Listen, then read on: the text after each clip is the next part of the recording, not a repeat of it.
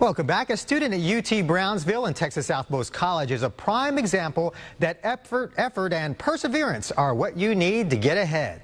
Letty Fernandez explains in this edition of People Stories.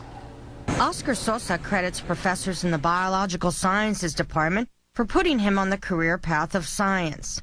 After he graduates in May with his degree in biology, Oscar leaves for France to spend 10 weeks at the Pasteur Institute in Paris studying molecular genetics.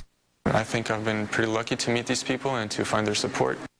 The 22-year-old then heads to MIT, the Massachusetts Institute of Technology. He'll begin pursuing his doctorate in oceanography through a joint program with the Woods Hole Oceanographic Institution.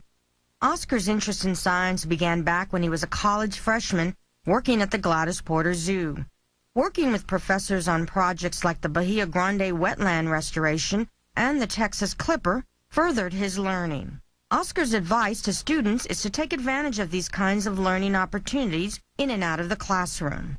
They don't just happen magically. It requires some effort and perseverance from the student's part. The next few years will be intense for Oscar. Much of his time will be spent studying. But no doubt he'll succeed. After all, he knows all about perseverance. For UT Brownsville and Texas Southmost College, I'm Letty Fernandez reporting for Channel 5 News.